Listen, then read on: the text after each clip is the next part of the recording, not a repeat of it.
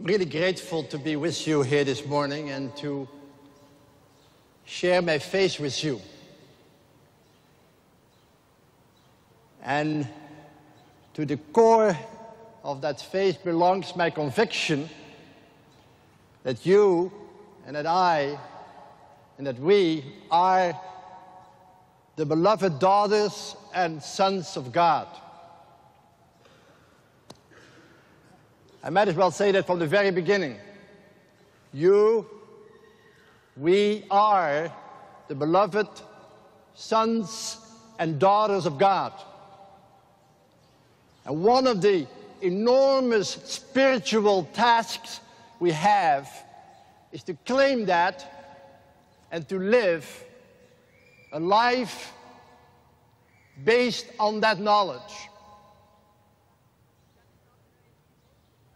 And that's not very easy. In fact, most of us fail constantly to claim the truths of who we are. I took this flip chart here to give you a little idea about how we often live our lives. If I draw a little line here, and I say, that's my life.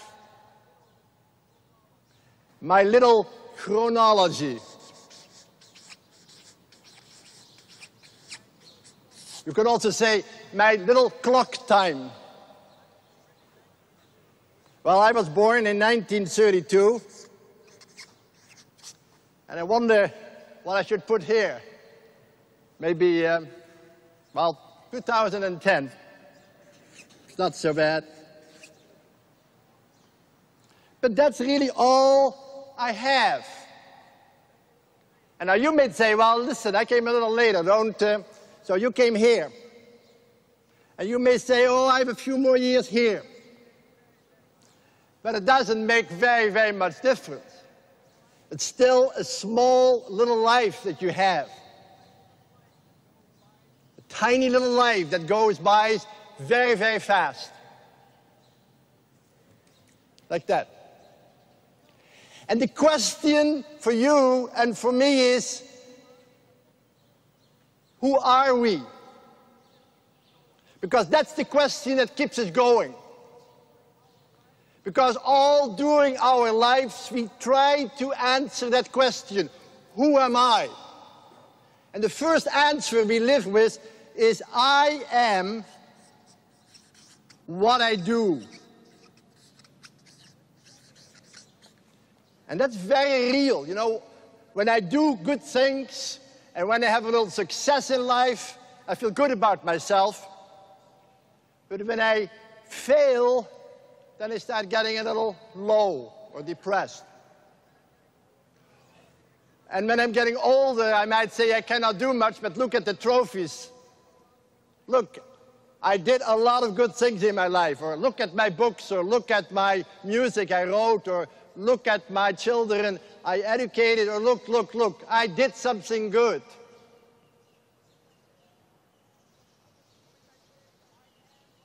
Or we might say, I am what other people say about me. What others say. You know, that's very, very powerful what people say about you. In fact, that sometimes is most important. If people speak well about you, you can walk around quite freely. But when somebody starts talking behind your back, or when somebody starts saying negative things about you, you suddenly might feel very, very sad. You know, and I remember speaking to thousands of people, and people say, that was wonderful what you said.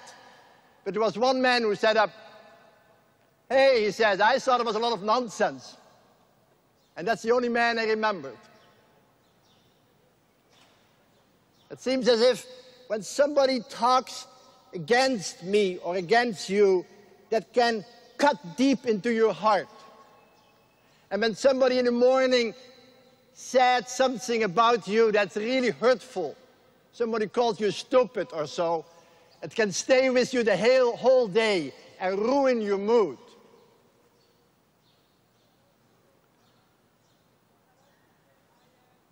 And you might also say, I am what I have.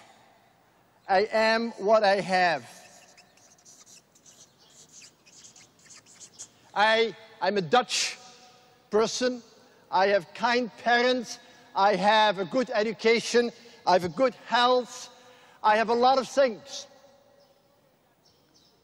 But as soon as I'm losing any of it, if a family member dies, or if my health goes, or if I lose the property I might have, then I can slip into inner darkness. And what I want you to hear for a moment, that quite often a lot of your and my energy goes into, I am what I do, I am what people say about me, I am what I have. And you know, when that's the case, our life quickly becomes like this. Because when people speak well about me, and when I have a lot of things, and when I do good things, I'm quite up. I'm excited. But when I start losing, when suddenly I find out that I cannot do anything anymore, when suddenly I find out that people talk against me, when finally I discover that I lose my friends, I might slip into depression and be very low. And before you realize it, you and I are on a zigzag. Because when we are up, when these things are all right, but we are down when we start losing out. And most of our work, mental work then, is to just stay above the line. And we call that surviving. We want to survive. We want to hold on to our good name, hold on to some good product, hold on to our property. But we know somewhere that on the end there is a word that says, you're going to die after all. And you know, when you live this kind of life, with all these ups and downs, the end is death. And when you are dead, you're dead. Nobody talks about you anymore. You don't have anything anymore. You can't do anything anymore. You lose it all. And that little life of you and of mine ends up into nothing. And what I want to say to you today is that this whole thing is wrong. That is not who you are, and that is not who I am. That's what the demon said to Jesus when he went to the desert. He says, turn these stones into bread and show you can do something. Jump from the temple and let people catch you so they speak well about you. Kneel in front of me and then I will give you a lot of possessions. Then you are loved because you do something, people speak well about you, and you have something, and everybody gonna love you. And Jesus says, that's a lie.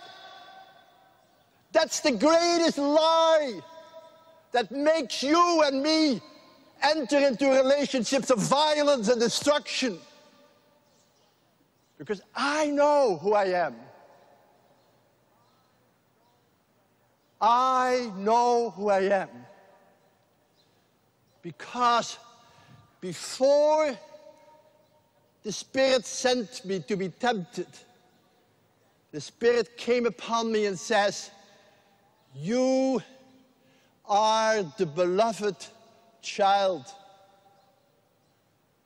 You are my beloved son. On you my favor rests. That's who you are. That's who I am. And Jesus heard that voice. You are my beloved. On you my favor rests. And it was that voice that he clung to as he lived his life.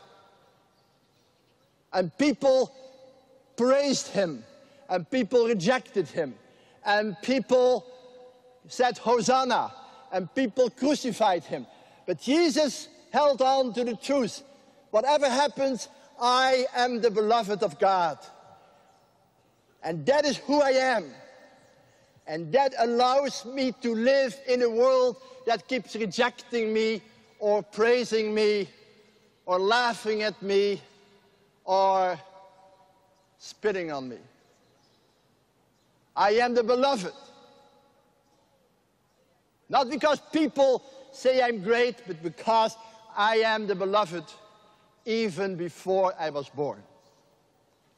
And dear friends, if there's anything I want you to hear this morning, is that what is said of Jesus is said of you. You have to hear that you are the beloved daughter and son of God. And to hear it not here, but right here. To hear it so that your whole life can be turned around. And listen to the scriptures. I have loved you with an everlasting love. I have written your name in the palm of my hand from all eternity. I have molded you in the depths of the earth and knitted you together in your mother's womb. I love you. I embrace you. You are mine and I'm yours. And you belong to me. You have to hear that. Because if you can hear that voice that speaks to you from all eternity to all eternity, your life will become more and more the life of the beloved. Because that's who you are.